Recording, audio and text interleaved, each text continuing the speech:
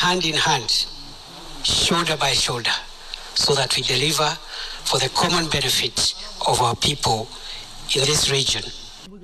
The road from Lefe, Arabia, Mandera are all Maram.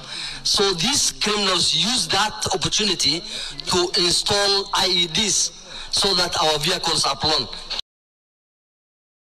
Spirit of collective solidarity, there has never been a better time to forge a common destiny and collectively participate in this project to tackle cross-border challenges, to ensure regional security and socio-economic development, social progress, peace and prosperity.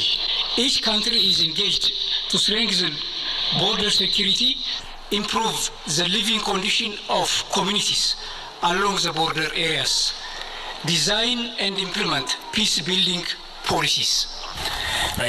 This project, which is supported by the British government, is a strategic investment for Kenya and the whole of Africa, a region whose people have often felt marginalized and neglected.